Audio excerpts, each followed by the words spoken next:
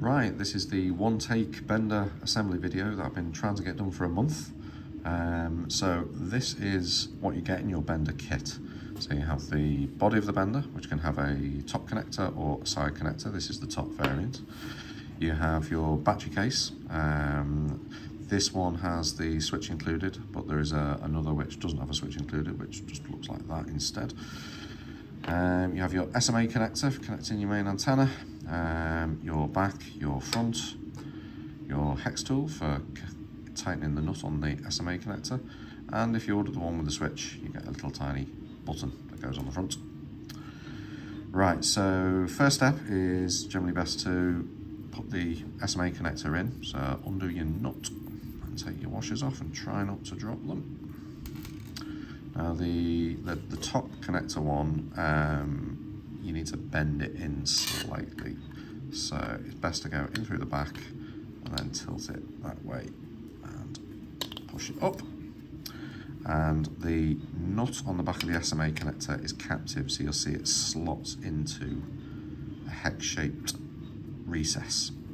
And that stops it from spinning when you tighten the nut. So then you want to get your washers. I generally put the spring washer on first, then that one, and then your nut. Give it a spin, and then get your SMA hex tool, put that on, and then tighten it. It doesn't have to go too tight. If you go too tight, it will break the little tool. That's that installed. Now what you want to do is you want to pass that cable back through the front so it's in position. Now you can take your battery box and you want this red cable, the positive end, to this end of the bender, and pass it through. And this is where you have to jiggle the wires a little bit. So you've got the power connector for the board goes to this end, the switch, if you've got a switch, goes to this end. Get that seated in. And now you want to grab your Heltec, which you've purchased elsewhere of course, and you want to get your little power connector, switch round here, and now I'm having to do this whilst looking through a camera lens. So what you want is it's the red wire, come on, focus, it's the red wire to this side, and you want to get this in here. It's not easy doing this while looking through a camera lens is the problem, so I'm probably going to peek around the side. Here we go, get in, there you go, so that's in. You want to flip around. Now, seating the actual card, the board, some people have had problems with, but it's actually dead simple. So what you want to do is, you want to get the USB port properly aligned. So you get it, again, I'm doing it through a camera lens, so it's better if I look through, but if you get the USB port properly aligned, and when you look in, you'll see it smack bang in the middle, and then it should just, dead easy, pop in. So sometimes you have to give it a little nudge in this top corner, but it's normally fine.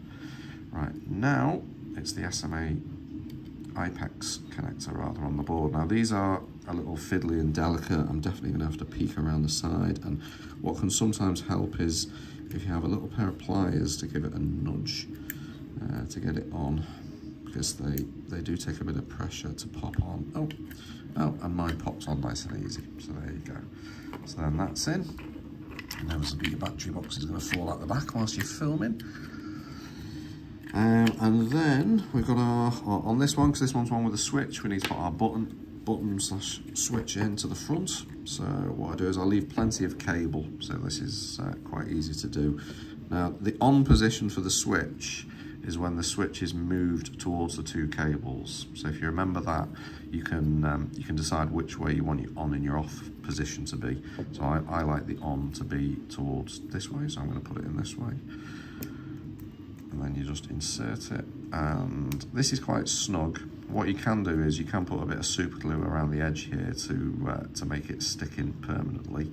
But then that goes in, and then you'll notice your little peg for your switch is now poking through. Now on the front of the button, I don't know if you'll be able to see it, there's a little circle. I use that to donate on, so I'm going to put it at this end to show that it's on at this end.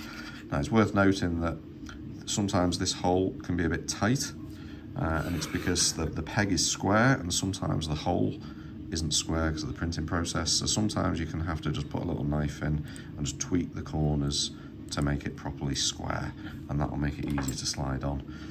But you'll see if you do that, it should just be a case of, again, I'm having to do this looking through a camera and pressing on. Ta-da. Then to put the front on, it should just be a case of getting one end in. I tend to do that end first and then pop, clip on. And that is the front of the bender installed. Now get your battery case in properly. Now you just pop your battery in.